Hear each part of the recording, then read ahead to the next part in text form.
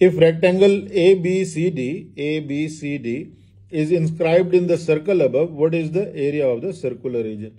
When we say inscribed in a circle, its diagonal is the diameter of the diagonal from here to here, A to C. This straight line, this is the diameter of the circle, and here in the middle it's the center of the circle. Now this is radius from this center to C, and this is also radius A to the center to A. Now we need the area of the circular region.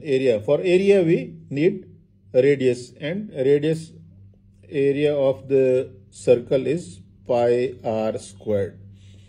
Now to calculate AC, we have this 90 degrees angle. Why I am saying 90 degrees angle? Because ABC, this triangle is inscribed in the semicircle, and any triangle that is inscribed in the semicircle is right triangle.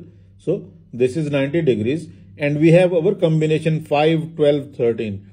I have in other videos, I have told you that there are some combinations that if we memorize them, they are 5. They are frequently used in competition exams and admission exams.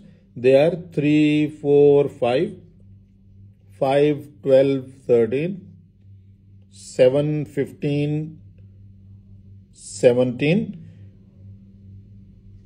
My bad. 17, 7, 24, 25. Then 8, 15, 17. And 9, 40, 41. Now this is right triangle combinations. If someone asks you one side of a right triangle is 3, the other is 4, what is the third side? You can tell them that it's 5 right away. And if you apply the Pythagorean theorem, it will be same 5. Now this total A to C is 13. It means half of that radius is 6.5. Now pi r squared is, we need area, that is pi r squared. So pi r is 6.5 whole squared, and any number, just forget about point right now. We need square of 65.